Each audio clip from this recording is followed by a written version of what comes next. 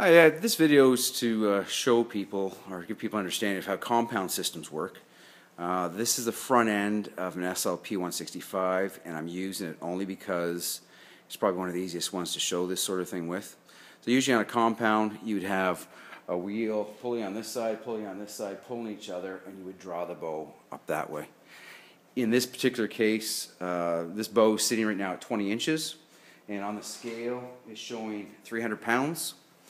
I'm going to crank it because I fasten the left limb across to a fixed point on the right hand side and the right limb across to come along in a scale, and show people where a compound has 165 pound draw weight, for instance, what the actual weight is on the limbs now that we're talking about heavier draw bows.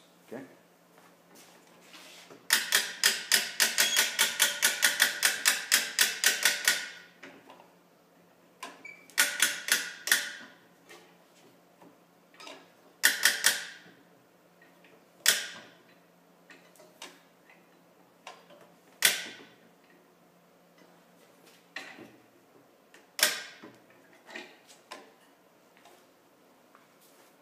Okay, this bow is supposed to come axle at 15.5 inches, which is where the black line is on the carpenter square.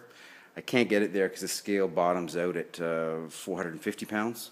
But I'll show you on the scale itself what the weight is.